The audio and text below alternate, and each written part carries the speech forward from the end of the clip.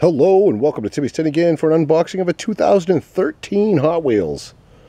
Today we have the Phaeton. And I've opened this before. Not the purple Stockton one, custom guitars. But I opened up a few different colors of these. This is Hot Wheels Showroom, number 182 of 250 on the year.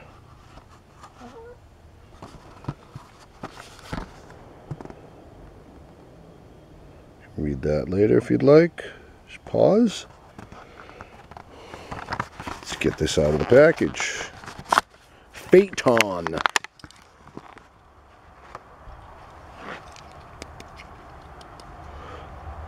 Okay, so you're looking at purple. That's all metal. Stockton custom guitars. Nice, awesome flames. This nice weight to this car too. Made in Malaysia and metal bottom. So we got a metal top and a metal bottom. Cool, cool. Looks like you get a tow too with the tow truck.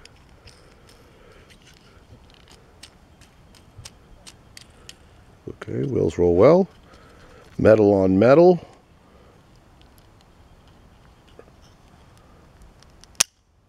Popped off. Didn't break it. That piece right there goes like that over the rear view mirror. The other piece snaps in there. Here's your inside. Steering on the left.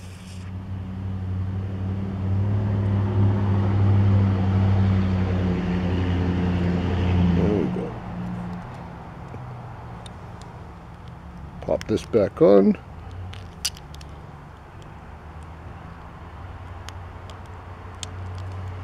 It's not as difficult as I make it look. Alright, we got a snug fit. The front tires are actually wider than the back. The back tires are like is loose, they go back and forth, but the front tires are snug.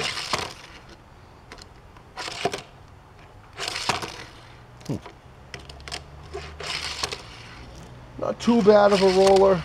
Not the best, but it's not too bad.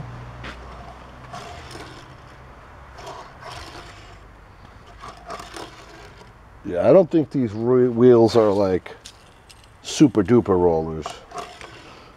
That's why we're not having a good drift either. Donut. Well, it's an awesome looking car.